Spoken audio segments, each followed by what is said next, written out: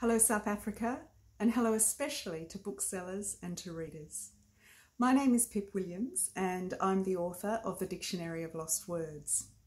This is a novel about a young woman called Esme, and Esme grows up in the Scriptorium, where all the words for the English language are being defined. It is a story about lost words, but it's also a story about the power of language to define us.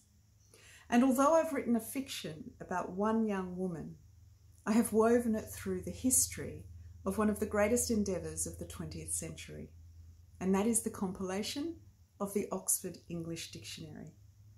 I had enormous fun, and it was a huge privilege to be able to delve into the archives at the Oxford University Press, to hold the slips of paper that held the words and the sentences and the meanings.